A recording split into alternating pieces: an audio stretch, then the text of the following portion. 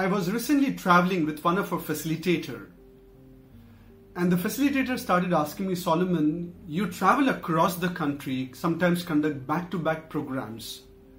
How do you take care of your voice? So my dear friends, this video today is about certain things which I do on a daily basis, and I've been doing it for almost more than a decade now to take care of my voice. I have, of course, learned a lot from various coaches and mentors and my gurus.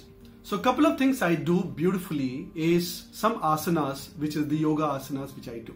So number one which I do is called Siya Garjana, which is like a lion roar, and it goes like this.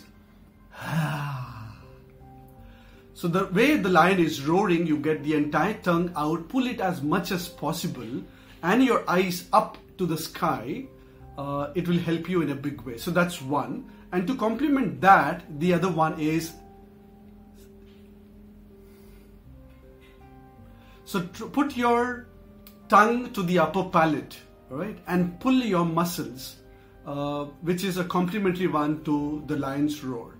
So that's the second one. Third, one of the coaches taught me about this exercise, which goes like this. So roughly around 20 times is what I do. The other one I do is So it kind of flexes my muscles, relaxes my muscles, so I'm able to then use the word, sometimes use voice modulations in a beautiful way. All right. Then I learned from Roger Love, who is also a coach of Tony Robbins, the googs and the gugs. In fact, me and one of my coach or one of my co-facilitators keep on singing this in my car when we travel for a program. It goes like this, which is googs and gugs.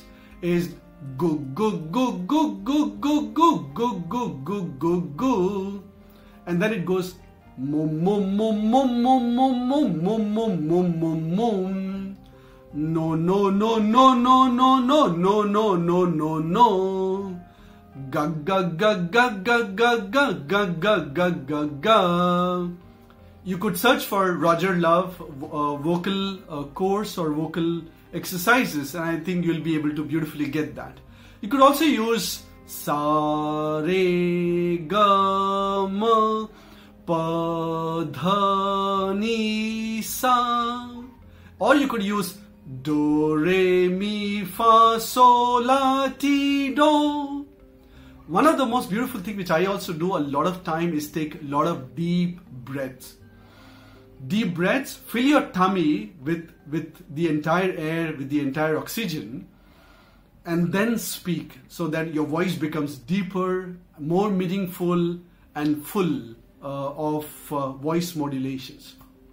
So my dear friend, these are some of the things which I do on a regular basis, literally every day, to ensure my voice is in the best of the shape and has tremendous amount of energy, because at times I have to conduct program for 20, 50, 100, 200, 300 participants at one go.